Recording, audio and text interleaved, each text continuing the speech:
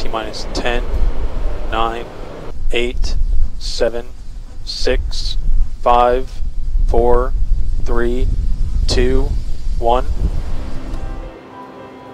SES-10 is a satellite particularly designed for Latin America.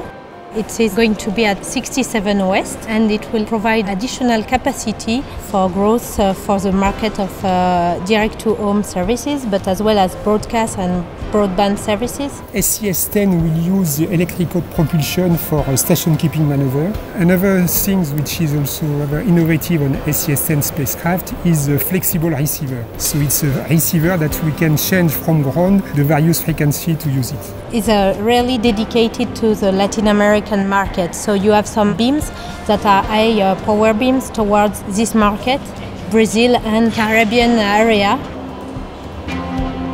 SES-10 is the 10th Eurostar satellite we'll build for SES. Working on a satellite is an exciting human adventure. For SES-10, it's a strong feeling. We are very proud to have built this satellite and to see it's working very well in orbit. Liftoff of Falcon 9, the world's first reflight of Vogel-class rocket.